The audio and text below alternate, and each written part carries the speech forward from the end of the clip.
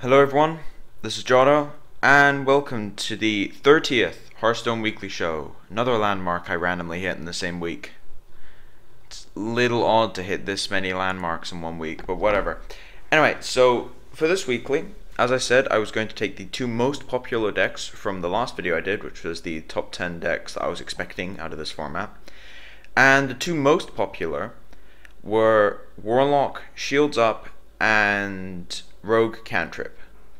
So I'm going to be doing those two today, and then next week, probably on either Wednesday or Thursday, I haven't decided yet, I'm going to be releasing less sort of detailed, but still fairly structured ones on three different decks, which are the three next most popular. We had Warrior Legendaries, Paladin Giants, and Druid Beatdown.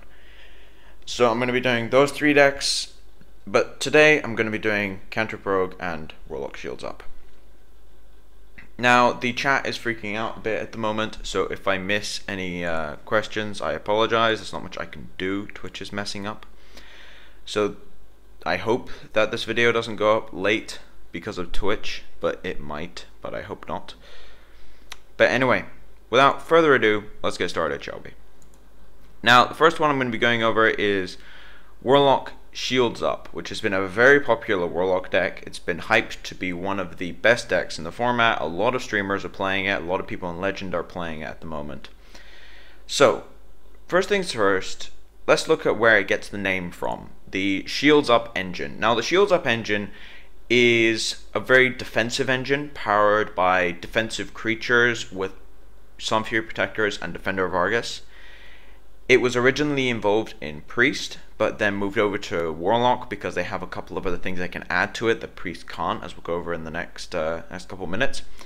But anyway, so the actual core of the engine. We have Sunfury Protector and Defender of Argus. These are your enablers. For the actual engine, we've got two different ways of giving your defensive creatures taunt. Now, Sunfury Protector is cheaper, but it only gives taunt. It's cheaper, has the same body, now that Defender of Argus got nerfed a bit, but it only gives taunt. Defender of Argus, you're paying 2 extra mana to give both creatures +1/+1. So, earlier on in the game, you can give things taunt for very, very low cost. Later on in the game, you can buff them up as well as giving them the taunt affix, which is one of the reasons why it's such a powerful card. So let's look at what kind of things you're going to be using these taunts on. Now, the first two cards I'm going to talk about are Ancient Watcher and Twilight Drake. Ancient Watcher is used in a lot of Shields Up decks because it's highly tanky, comes down really early. If you give it taunt, aggro decks just can't get over it. Twilight Drake, however, is one of the 3 cards that Warlock Shields Up decks can run in the engine. Why? Because Warlock has that life tap ability, which lets them keep their hand size high, so it keeps the health on the Twilight Drake incredibly high. You'll see 8 health, 9 health, 10 health Twilight Drakes at times, and if you give it taunt with, say, Defender of Argus, it becomes a 5/11 is the largest I've seen, at least from a Twilight Drake. It becomes incredibly large, essentially an Ancient of War, very powerful to add to this kind of Shields Up deck. The other two parts of the Shields Up engine, which we're going to see from Warlock Shields Up decks, are the Giants. Now, it's something else that some of the other Shields Up decks can't run because they don't have a way of feasibly lowering their life if they're winning, and they don't have a way of keeping their hand as high in terms of reducing the cost for a Mountain Giant. In fact, one of the reasons why some people refer to this deck as just Big Hand Lock, which I personally think is a horrible name, but some people do refer to it as that, is because of the Twilight Drake and the Mountain Giant, where you get them out earlier because you have a lot of card draw and serves some serious taunt targets with things like Defender of Argus and Sunfury Protector.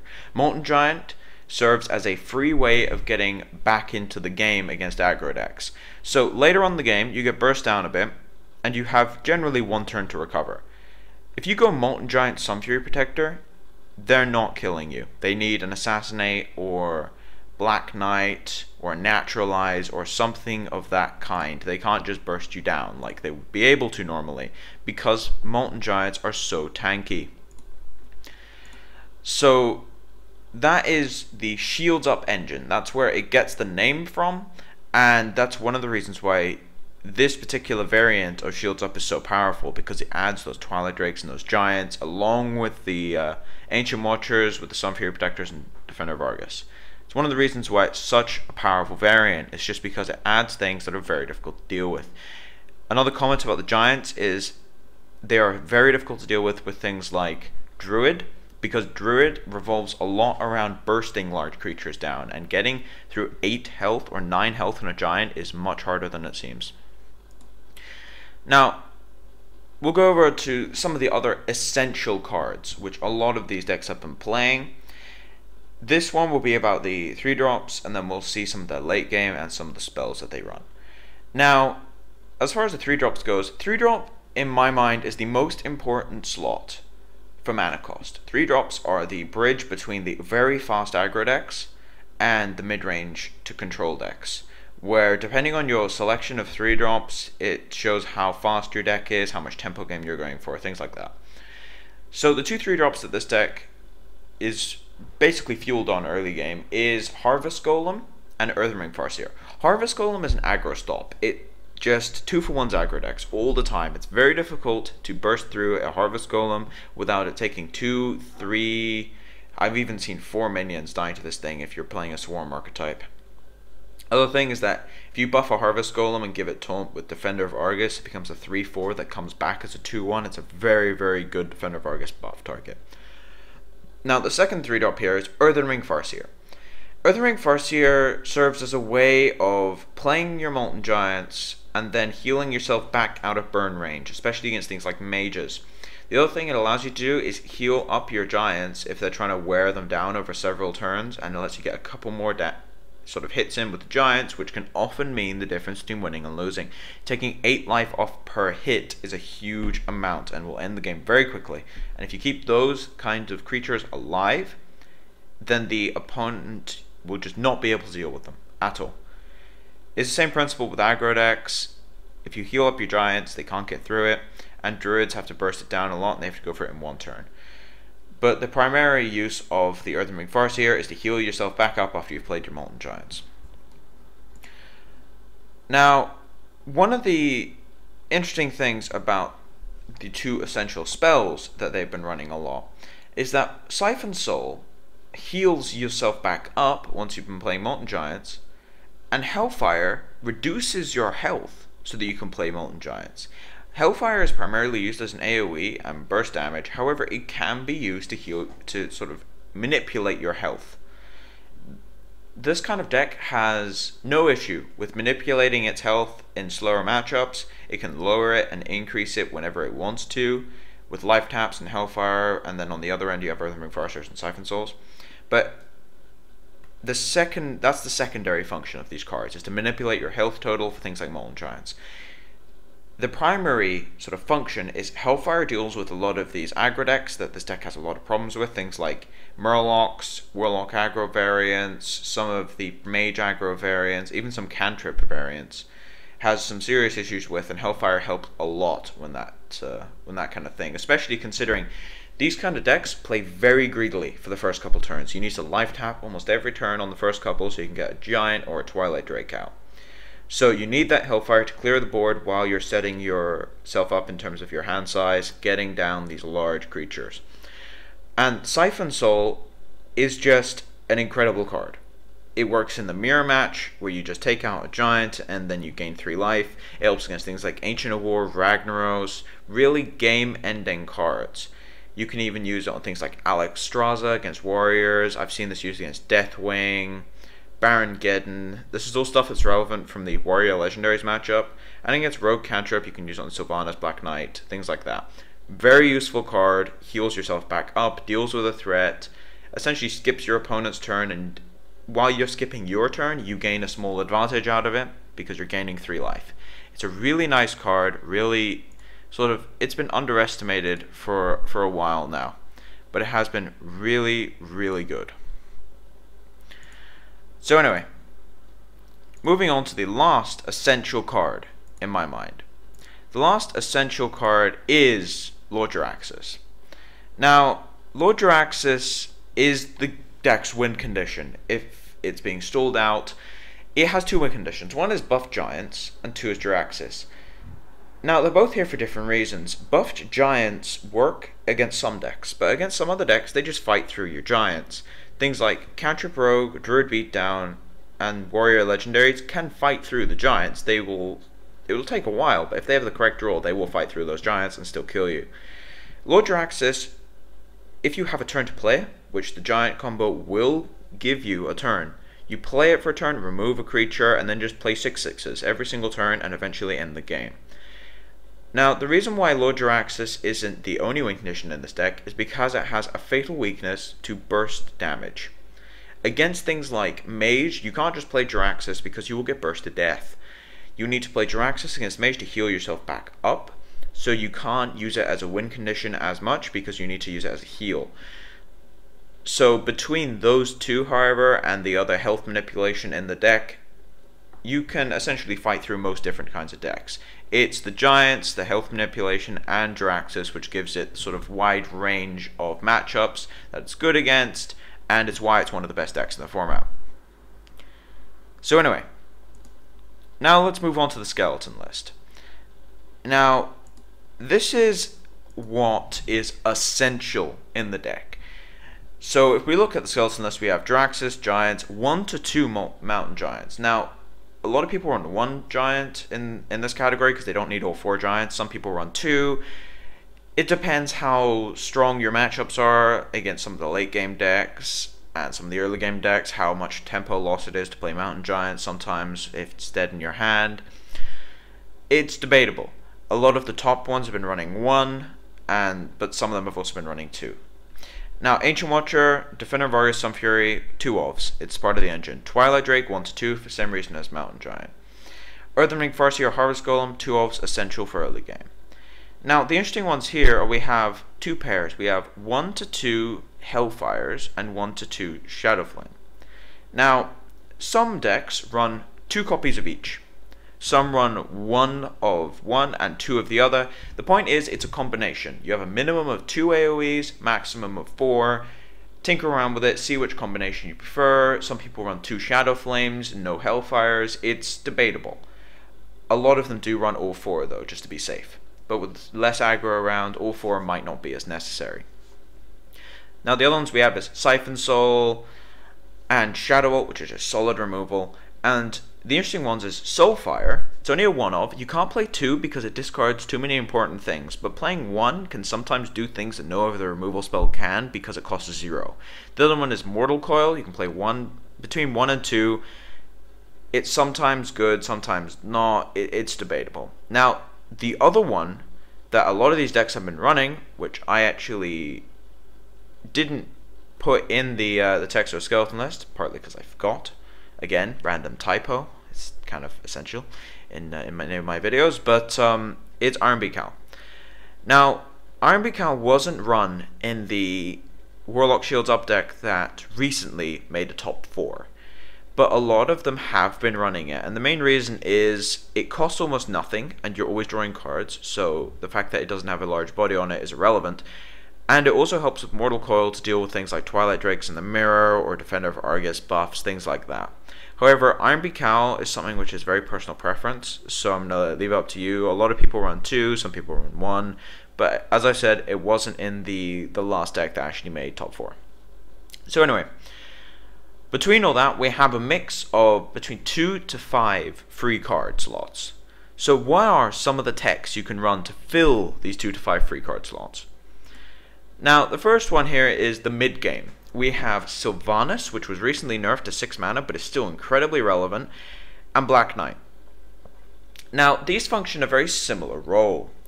Sylvanas is used to punch through a lot of the very, very large minions and then steal something. It's also an aggro stop, because they have to start trading with the Sylvanas. They can't just keep attacking some of your other stuff, because then the board will get weakened, and it's a 5/5. And it's a really good anti-druid and warlock card. The main reason for this, and this is one of the reasons why there's been so much silence run with Iron Beak Cows and Warlock and Keeper of the Groves, is Sylvanas. If you don't silence that thing, it will steal a Giant or an Ancient of War or a Ragnaros. These are really game-ending steals that can happen. If you play Sylvanas and your opponent ends their turn with a Ragnaros on the board, and they hit the Sylvanas, it's a nightmare. Because they'll just lose their Ragnaros or anything else large on their field, and you get massive value out of your Sylvanas. That's why the card is so powerful, the effect is insane, and the body is actually incredibly relevant at 5/5. Now, the other card here is the Black Knight. The Black Knight varies from being horrible and incredibly overpowered depending on the metagame. Now, in this situation, we've got Shields Up decks, we've got Defender of Argus in almost every deck, and we have Ancient of Wars being played in some situations, Druid of the Claws, Cenarius even. There's a lot of active hits for the Black Knight in the current metagame. A massive amount of active hits. Against some decks, it's practically useless, which is why it's sided out a lot of the time. In tournaments, it's like MLG, but it's an incredible card. Now, some Warlock players don't run it because they have 2 Siphon Souls and they have other removal, but it's a massive tempo gain, and you can even buff it. If you put Defender of Argus on this thing, it becomes a 5/6 with Taunt. That's a rather large body. It's not quite a giant, but it's pretty close. And that is also a giant, which killed something. So the Black Knight is debatable. I would definitely test it. A lot of people do have Black Knight from other decks, but I would definitely test it in this kind of deck if it's the kind of deck you want to go for. Now, the next two I'm going to be talking about are the late game booster cards. We've got Twisting Nether and Alexstrasza. Now, Twisting Nether is one that was run in the recent deck because late game it just provides you a sort of stop to your opponent's advantage. If you ever get behind late game and you play Twisting Nether, you reset the game, and often your opponent does not have the correct minions to play and get board position back, whereas you can start playing your cheaper removal and giants and things like that. So it's just a reset to the game, and often you can actually Twisting Nether, and then if you're low enough on life, you can play a Molten Giant or even a Mountain Giant in some situations. So it's a rather interesting card. I'm not sure whether it should be in all these decks, but I think it's something which you should definitely test. A lot of people have been running it, and a lot of people like it. But then some of the other people who have been running this kind of deck think it's a little too slow, and I tend to agree with them to some respect, so I'm not sure. I think Twisting is a very interesting tech card that can be run, but the real question is it worth going to deck as a staple? And Jesus, another typo. Why? 2 typos in 1 episode. That's actually a record. Anyway, the other card I was going to talk about is Alexstrasza. Now, Alexstrasza is another HP reset, but it's a bit more complicated than just an HP reset for you. What Alexstrasza does is it effectively reduces your opponent's health down to 15, or increases yours to 15. And you think, wait a second, Jotto, that's what it says on the card. Of course it does that. Yes, but it's something to actually think about. And the main reason for that is if you reduce your opponent's health to 15, they are dead in 2 hits. I mean, think about it. You've got, at that point, 4 cards that have 8 attack. And those are your main sort of offense. So 15 health is practically nothing. It's just 2 hits from any of your major aggressive win conditions. And then, in your case, you can heal yourself back up to 15 and not lock yourself out of Molten Giants. This is something which Jiraxis does, which Alexstrasza doesn't, which is lock yourself out of Molten Giants, because Jiraxis makes your maximum health 15, which means that Molten Giants can never be played, basically. You need to be on 5 health to play a Molten Giant for 10 mana. You completely lock yourself out of 2 of your main win conditions by playing Jiraxis, which he sort of makes up for by the fact that he makes 6/6s every single turn. But Alexstrasza doesn't lock yourself out of that, which is important. He just sets your remaining life to 15, and you can still play your Molten Giants for 5 cost each, and it still works. So Alexstrasza is something which a lot of these sort of decks have been running, because it's a second HP reset, and it helps a lot against these burst decks, and just doesn't lock yourself out of Molten Giants. And it also serves as a massive win condition. 2 hits is all you need once you play an Alexstrasza. Now, the other things which some people have been running is ways of ending the game out of nowhere, along with Soulfire. Now, it may contradict what you think the actual deck should do, which is playing defensively and just wearing your opponent down. However, sometimes just 1 or 2 extra cards will just end the game. So, Leroy Jenkins and Power Overwhelming function incredibly similarly. They just have a bit of reach on them. Leroy Jenkins, the downside basically never comes up because you use it as a finisher. And it's a 6 damage fireball. It's just a fireball. It's a minion based fireball. And often that's enough to win the game. Just Leroy bursting through 1 taunt and then hitting them in the face for 8 from a giant. And the same with Power Overwhelming. The other synergy with Power Overwhelming is Shadow Flame. In fact, it's synergy with both. Both Leroy and Power Overwhelming can be Shadow Flamed because they give a massive attack boost and they cost almost nothing compared to some of the other stuff in the deck. So both of these cards function just as finishers, burst damage, and Shadow Flame power. That's about all to say about them in this particular deck. They just reach for end of the game. They help a lot with Alexstrasza as well if you decide to run that tech, because you can just do 10 damage with both cards here. Just do 10 plus Alexstrasza, they are beyond dead. So Leroy, Power Overwhelming, interesting to run maybe 1 copy of Power Overwhelming, especially I wouldn't run 2. But they are interesting techs. So, the other deck that a lot of people asked for was Rogue Cantrip. Now, upon writing sort of the slides and such for this kind of thing, I realized that Rogue Cantrip is not as easy to write an essential guide to, because there's so many variants to it. There's hundreds of different variants to Rogue Cantrip. Don't even try and expect that there's only a couple that you can run. So even some of the cards in the engine and the essential cards are not 2-ofs. They're debatably 1 or 2 copies or interchangeable in some of the cantrips or things like that. It's very interesting. So, moving on to the first one is the cantrip engine. Loot Hoarder and Novice Engineer. This is what I mean. Novice Engineer was an essential 2-off. Now it's a 1/1, so it's interchangeable with another cantrip spell, which I'm going to go over later, called Shiv.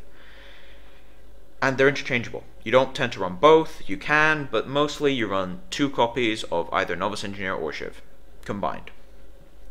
But anyway, so both of these cards function as early stops to aggro and help in general when it comes to smoothing out your draws and just functioning as pressure in the case of Loot Hoarder. So if you play Loot Hoarder and your opponent has to deal with it in some way, say hero powering. If they hero power your Loot Hoarder, then you both skip your turns, you draw a card, so you both have the same hand size, but the difference is you see an extra card. And thinning out your deck is actually, while a lot of people do underestimate it, and if you actually do the math on it, you need to do it 3 or 4 times before it makes a substantial difference. Cantrip decks will run probably 6, 7 cantrips, so you do thin your deck out quite a lot, and you just see an extra card. It's seeing the extra card that matters the most, and the fact that your opponent also had to be disrupted in his tempo while dealing with it is quite essential. Now, the other one here is Novice Engineer. Now, Novice Engineer got nerfed. It used to be a 1/2, and it was incredible. It was one of the best cards it was one of the best cards in the game. It just was.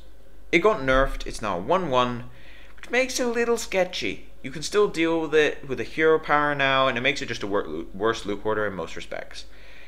The difference is that Novice Engineer has a battle cry, not a death rattle, which means you see the card first. It means it can't be silenced. Late game, if you top deck it, you just play it straight down. You don't have to worry about waiting for the card to do anything. It just gets you a card. Maybe you might draw into the answer.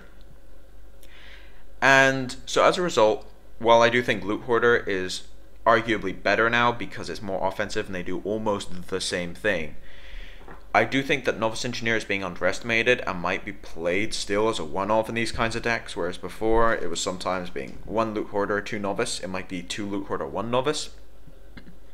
But the cards are still essential in the Cantrip engine. Now, onto another section of the Cantrip engine. This is the spell damage Cantrip area. We have 2 cards, Blood Mage, Thalnos, and Azure Drake. Blood Mage is arguably the most powerful Cantrip minion in the game, because it has the Loot Hoarder effect, the Loot Hoarder effect in Death Rattle. However, it also gives spell damage. The spell damage is not to be underestimated. It can power up your shivs, your backstabs for free, your eviscerates to 5, which kills things like Sen'jin.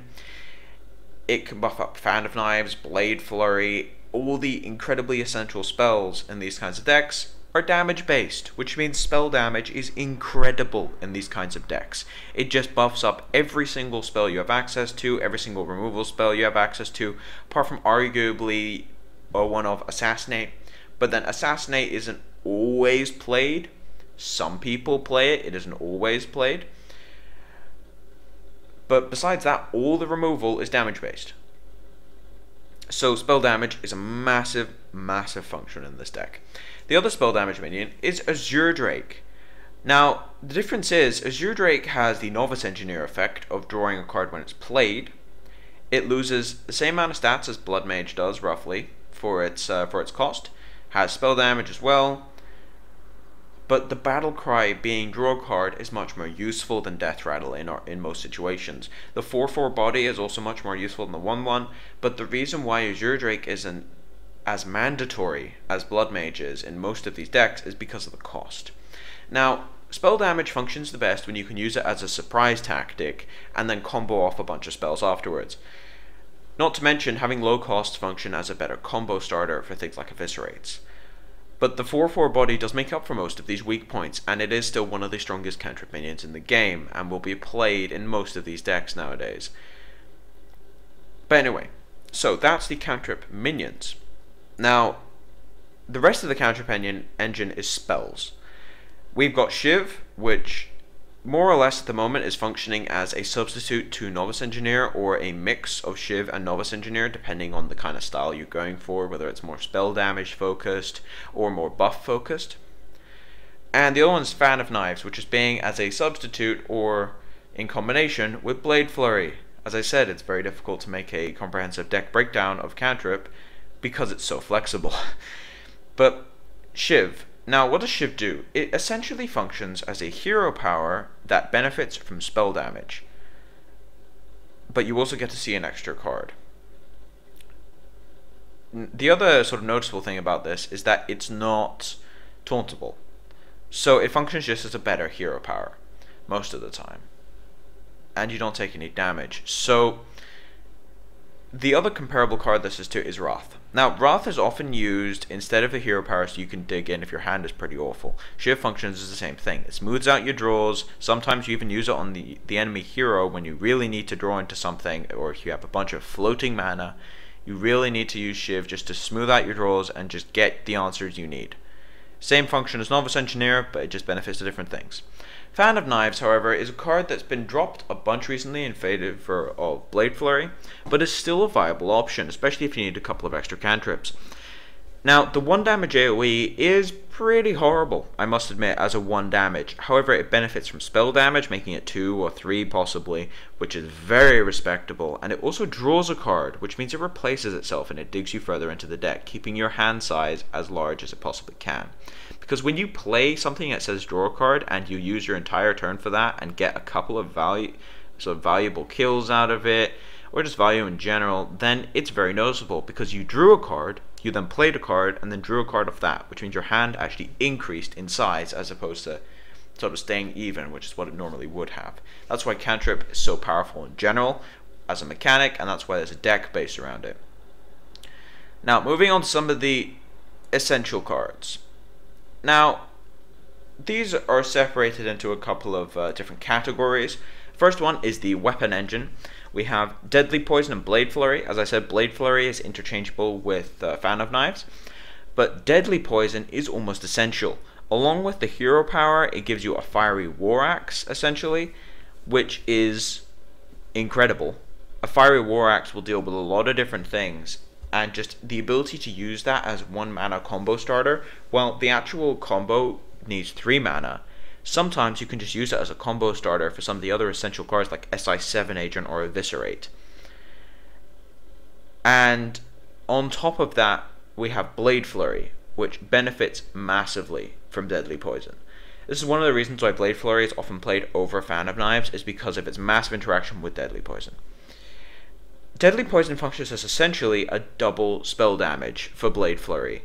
And as I said before, while the combo fully takes 5 mana, the combo, if you already have a dagger, takes 3, and you can also deal an extra 3 to something if you have the durability to spend. Which means that you can attack the enemy hero for 3, Blade Flurry for 3, destroy your dagger, and then deal 3 to everything. So you deal 6 to the opponent and 3 to everything else without taking any damage. Massive damage combo, quite widely underestimated by a lot of non-rogue players, but it's devastating once you actually see it. Now, some of the other essential cards are the Buff Engine, which is used on Cantrip minions to make up for their lack of stats. Now, the Buff Engine got nerfed slightly, being the Defender of Argus got nerfed a bit, and Dark Iron isn't permanent, but Dark Iron's nerf was not really a nerf for this kind of deck. It's a bit complicated. Dark Iron Dwarf's nerf affected things like Argent Squire quite massively, because it's not permanent anymore. You don't just keep a 3-1 after it trades with something.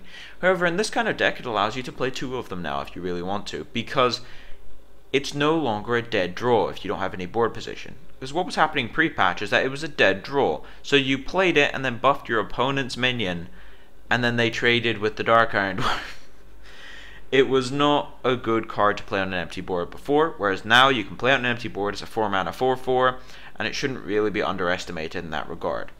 Defender of Argus, the actual attack nerf is practically non-existent because it's the buff that was the most important thing about the card. This can target Novice Engineers, Loot Hoarders, Blood Mage, Azure Drakes to give large amounts of stat bonuses, other Dark Irons, Harvest Golems, SI7s. There's lots of good buff targets for Defender of Argus, gets you over some of those key thresholds for removal, like buffing a 3/3 into a 4/4, gets it over things like Frostball and Wrath, and buffing a 4/4 into 5/5, gets over things like Swipe, and spell damage on some of the 3 damage removal, and things like that. It's actually fairly essential as far as buff goes.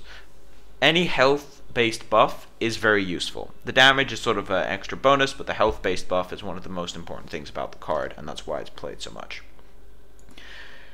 Now, the other things I'm going to go over, as I did before, was the essential 3-drops. Harvest Golem shows here again for the same reasons, where you can use it as an aggro stop, trades very efficiently, gives you some extra card advantage because they have to use extra cards on it.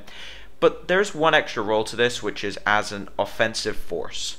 It can be used to get 3 damage in with Defenders, or 4 damage in with Dark Irons, and just pick off anything that your opponent tries to get the board position back with. Now, the other 3-drop here is SI7, which is arguably one of the best 3-drops in the game. Now, the combo 2 damage is an incredible combo. It's a free backstab.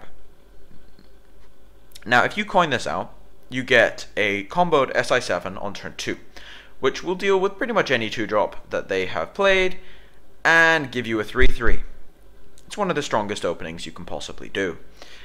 Late game, however, you can backstab to combo it, you can play a Cantrip minion to combo it, Deadly Poison to combo it. There's a lot of cheap combo spells you can play to get that combo sort of activated on the SI7 and deal that 2 damage for free. So, moving on to the skeleton list. We have the standard Cantrip core. We've got Blood Mage, Azure Drake as a 1 or 2 because it can be kind of slow. But if you notice the rest of them, there's a lot of variants. There aren't that many 2-ofs that are essential. We've got 1/2 Azure Drake because of tempo, 1/2 Defender because sometimes it's a bit dead in your hand if you don't have 2 targets for it, 1/2 Knife Juggler. Now this is something which I didn't mention in the essential cards because it's not always that essential. But it is a very, very good early drop, and it's been played by a lot of successful Cantrip decks to the point when I feel like it should be on the skeleton list, at least as a 1-off. Now, the thing it synergizes with is 1 to 2 Defias. I wouldn't run 2 Knife Juggler, 2 Defias. I would probably run 2 of one of them and 1 of the other, because Defias is pretty bad if you're going first, whereas Knife Juggler can be good if you're going first or second, but then it's less sort of explosive. Then Defias if you're going second, so it's a bit debatable. I personally prefer 2 Knife Juggler, 1 Defias, but it's personal preference. 2 SI7s, the card is just incredible. 2 or 1 Dark Iron Dwarf, because as I said, the buff thing gets clogged up in your hand a bit, although with Dark Iron it's not quite as bad because you can just play it at 4/4. 2 Harvest Golem, 2 Loot Hoarder are essential, and 0 to 2 Novice and 0 to 2 Shiv. As I said, these are interchangeable. It depends on personal preference, how many spell damage minions are running, how many buff minions are running. It really does depend. Now, the rest of the spells, we've got 0 to 2 Blade Flurry and 0 to 2 Fan. As I said, these are interchangeable. Generally, people will run 2 as a combination of these 4. Some people run 1. Some people run 4. I would recommend if you're running 1, I would run 1 Blade Flurry. But if you're running 2, probably 1 of each. But it does depend on testing. I would probably not run more than 2, but the combination is up to you. 2 Eviscerate, 2 Backstab, 2 Deadly Poison, all essential removal, handles your early game. Eviscerate is good all the way through the game. It's burst damage late, it deals with some large things mid-game. It's just an amazing spell. And then, so, this is the weird thing about the deck. We've got between 3 and 9 cards free. Now, I'm going to be going over some of the text, but even when you go over the text and you put them all in here, you still have a couple cards free. Why is this? It's because a lot of the cards that can be run are more like sideboard cards than mainboard cards. Things like Earthen Ring Farseer possibly against Burn, Assassinate possibly against big things. There's just a lot of interesting things. I've even seen Betrayal being run in these decks. As I said, it's such a flexible deck. Anyway, so we're going to be going over the 6 main tech cards that are involved in these kinds of decks. Sylvanas and Black Knight I went over in the last deck, but I'm just going to reiterate them quickly. We have Sylvanas, which functions as a way of punching through some of the really large things in the game and also dealing with some of the aggro decks by providing an aggro stop. And then we have the Black Knight. Now, the Black Knight is more essential in this deck than it is in the Warlock deck. And the main reason is Black Knight is one of 2 possible ways, along with Assassinate mostly, to deal with Taunt. The deck has some serious issues dealing with Taunt, and that's why the Black Knight is almost essential. It's still a tech card because it's not essential. You can run Assassinates over it, but it is pretty close to essential.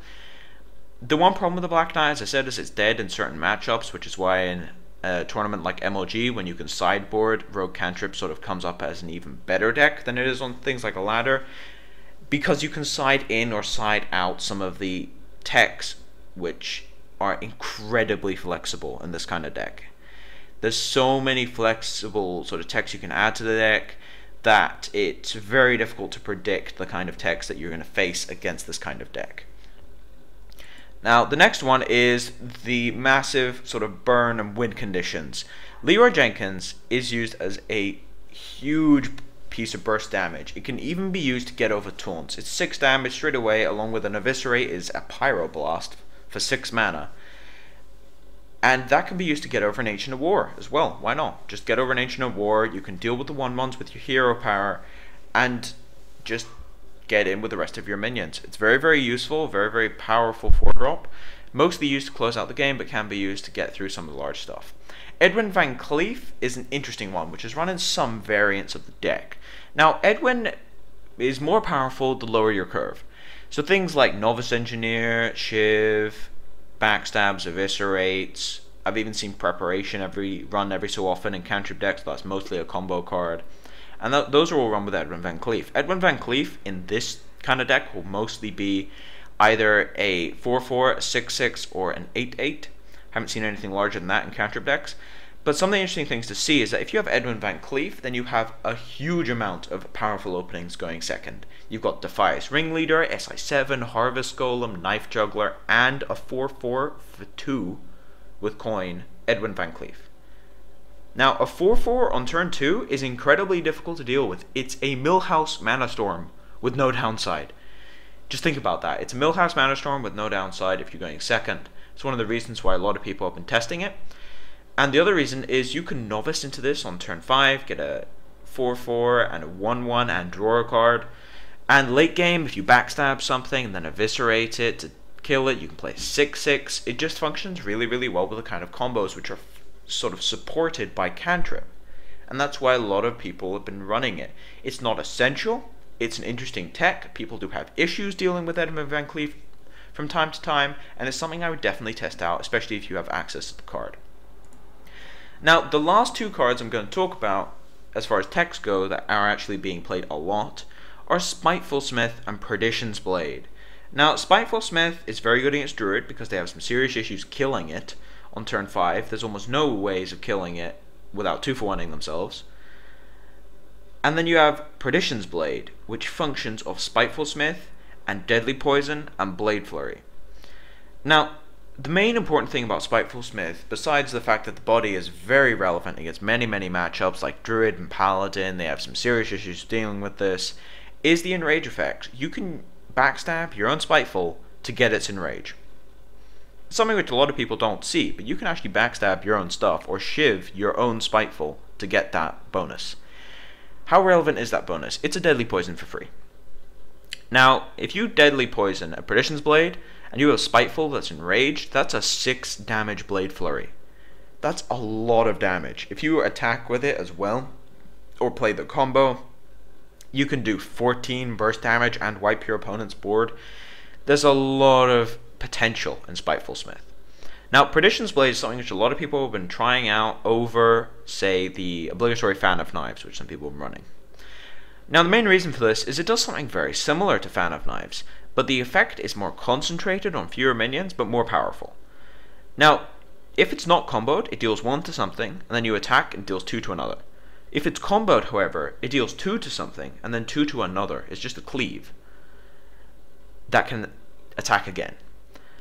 Now, the main reason that this is so playable is because it doesn't have to be comboed. It can be comboed, but it doesn't have to be, which is very, very relevant. Now, it can be a combo starter because of this if you don't need the full comboed effect, but it also benefits off long combos from being cantripped into and things like that.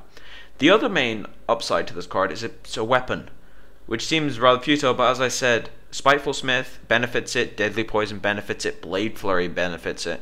So if you Deadly Poison with some spell damage or a Spiteful, the damage is massive. As I said, you can do 14 damage roughly, or you can go higher. You can go up to something like 20 damage if you have a good enough setup. But Perdition's Blade is something which I personally like a lot, and some people have been running it, but it's a bit sketchy depending on what kind of player you are. It benefits faster players, more tempo-oriented players much more than it does slow players, where Spiteful Smith is sort of the opposite. So anyway, thank you all for watching. Yeah, also the chat this time, it's one of the reasons why it isn't up here, is Twitch is freaking out. I couldn't really use the chat this time because chat keeps crashing. So there's not much I can do about that. Hopefully it'll be fixed for next time, but the Twitch chat keeps crashing. So I apologize for not having a sort of question section, but I actually can't read the chat. So that's slightly awkward. Anyway, so on either Wednesday or Thursday, I'm going to be putting out the other 3 decks, being Paladin, Giants, Druid Beatdown, and Warrior Legendaries. And either tomorrow, on Sunday, or throughout the week, I'm going to be doing a patch review with Moon and possibly another guest. So we might have 3 people on that video. But anyway, thank you all for watching. If you have any feedback on sort of the layout, I refined it a bit. I expanded sort of the area over there, made it slightly larger so I can actually fit a full deck in there and 2 different cards. Comment on the layout if you like it, because I got mostly positive feedback out of it. I wasn't expecting almost all of it to be positive. The only minor things that people were kind of irritated about was the ratio in between the 2 sections of the screen that I couldn't fit the full deck on. That was more of an experiment. I wanted to see if having half the deck on at once and then talking about the other half on the next slide was better, but yeah, I think I do prefer this kind of setup. But anyway, thank you all for watching. This is Jotto, signing off.